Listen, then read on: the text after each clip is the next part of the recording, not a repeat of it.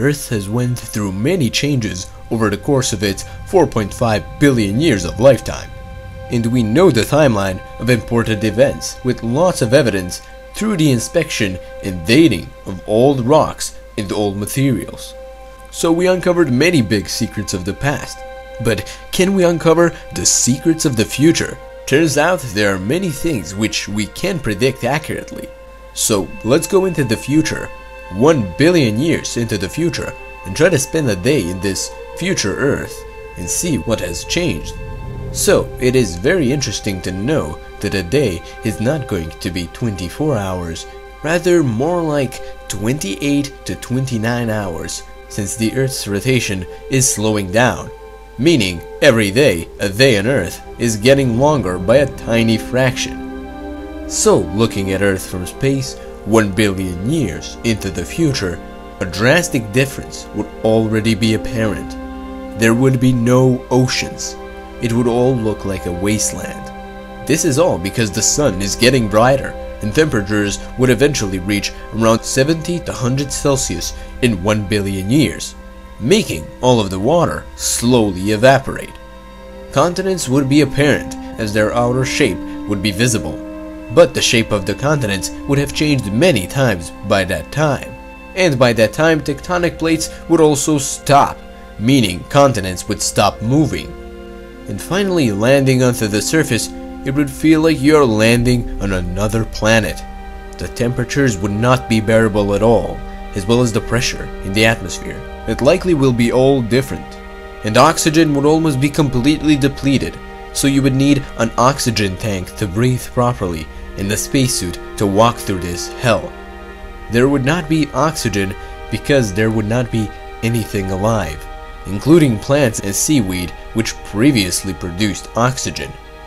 This is all because, well, water would be gone. The sky likely will not even be blue due to different composition. Likely it is going to be more on the gray or brown side. And the atmosphere would all be very moist due to the water vapor that escaped from the oceans.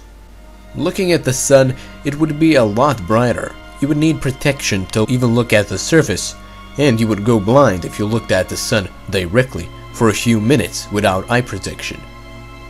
The surface would likely be dry gray or brown soil with lots of rocks, and going to the old ocean shore, the basin of the old ocean would be apparent. It would look a lot flatter than the surface.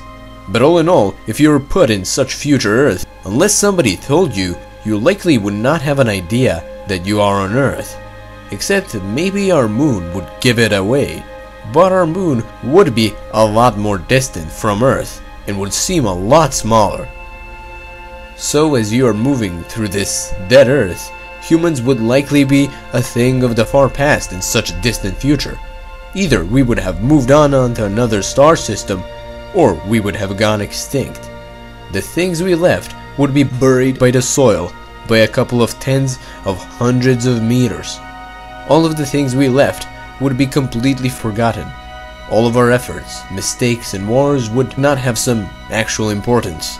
They would all seem petty in the long run. Another intelligent species that would innovate might even arise a couple of times after humans, so we would not be anything that special. As you would be looking at this dry, dead, hell-like surface, it would be a bit sad knowing that this is where and how it ends. A very slow but brutal death.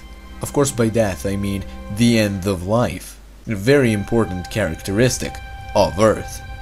But through all of those billions of years of life evolving and getting better, it would need to stop at one point. The universe would continue on, likely expanding, and the stars will be creating new Earth-like planets, all fresh and starting out the similar way our planet did.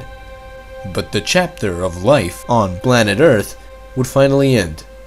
And here we humans are at one point in such gigantic history of Earth, puzzling out the future and the past.